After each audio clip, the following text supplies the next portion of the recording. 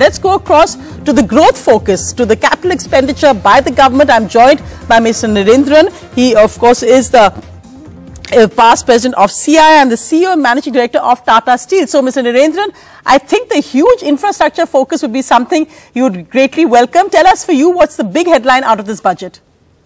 I think certainly, as you said, the infrastructure focus is very welcome. As CII, we've been asking for it, and I think every year for the last 3 years, the finance minister has, in some sense, given us what we've asked for. And I think it's great to see that there's been a 33% increase this year.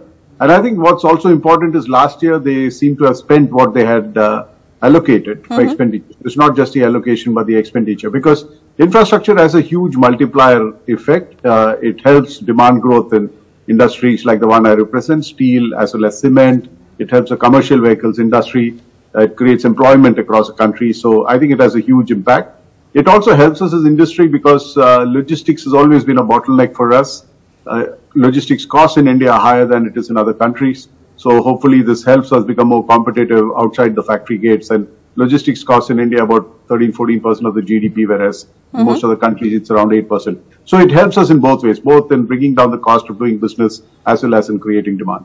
So as you said, a 33% increase in outlay up to 10 lakh crores, but we're also seeing a huge investment in railways infrastructure. You're seeing an investment in highways. Do you think this is all adding up to be really an ecosystem, which is for corporate India and for giving jobs? Because that's really a key issue. Rajat Sethi is making that point. They're also in increasing the jobs at a time when India is now the largest population in the world, surpassing China. Absolutely. I think the multimodal approach is very important because it's not just about building roads. I think railways is how you can more efficiently move material across. It's more cost efficient, carbon efficient. And I think the focus on coastal shipping is also very welcome because that's even more cost efficient and carbon efficient. So I think if you look at China, for instance, a lot of movement happens on waterways, and then you have railways and then you have roads.